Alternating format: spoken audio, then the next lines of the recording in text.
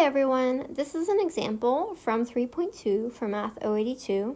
So we're working with the zero power rule and negative exponents. So this is a problem, an example that is of the same caliber that you might see on an exam. So the other thing that I didn't write out here is that you have to remember the directions are always going to ask you to put everything in terms of positive exponents. So even if there was nothing else that I could do here, I would still need to rewrite it so that all of my negative exponents were positive. Okay, so let's go through and remember our order of operations. So order of operations suggests that we do parentheses first. So you can see that we have some parentheses here. We have 6x to the negative fifth in there, and that's being squared. So that's the first thing I need to resolve. There's nothing in the parentheses that can be simplified, so then I'm going to move on to distributing the exponent. In my previous videos, I highly suggest that as you do these problems, you do not rewrite only part of the problem. I know that saves you a few seconds, but it can cost you points because what can happen is that you forget that that other piece of the problem even exists, and then your answer is only a part of the whole. So the thing to remember in this section is that the product, quotient, and power rules that we learned in the last section are exactly the same. Okay, so just like last time, just like my 3.1 videos, we have to employ the power rule. So we have 6 squared times x to the negative fifth quantity squared. And again, you can see it's a little bit tedious and time consuming. I'm copying the whole entire equation. Okay, it's annoying, I'm not gonna lie. Okay, but it will save you trouble in the long run. Okay, so 6 squared is 36. Okay, and again, we're using the power rule here to evaluate x to the fifth quantity squared. The power rule dictates that we need to multiply those two exponents.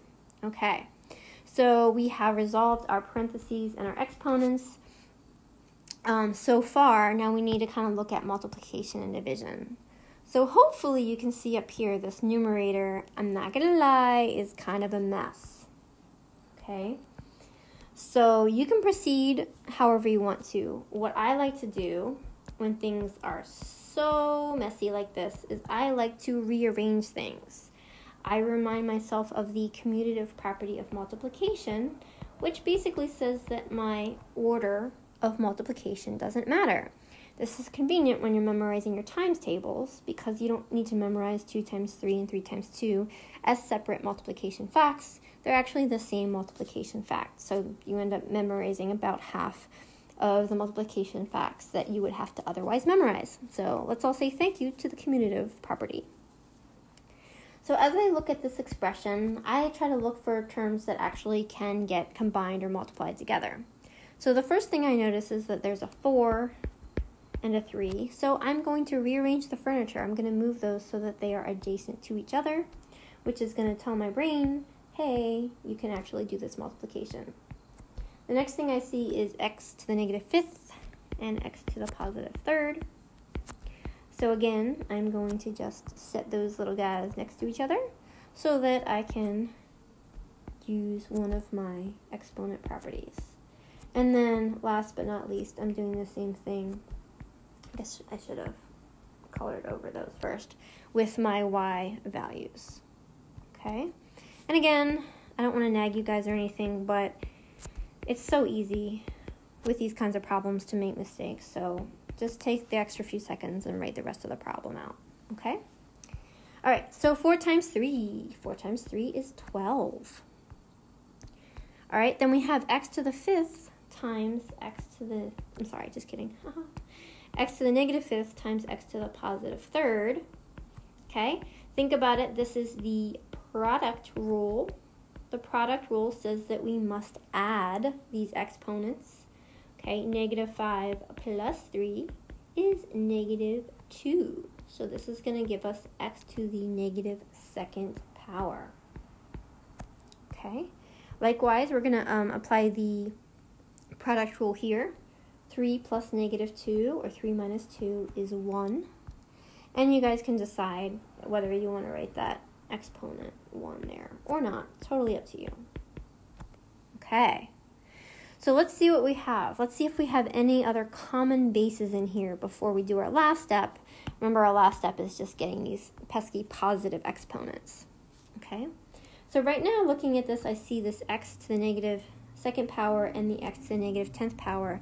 So I feel like I need to use the quotient rule here.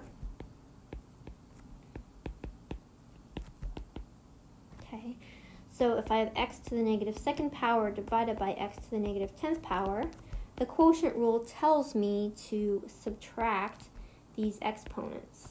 Now this is where your signs can really come around to bite you. So I strongly urge you to write out the subtraction problem. Hopefully you can see here you have minus and negative. Minus and negative becomes plus a positive. Negative 2 plus 10 becomes positive 8.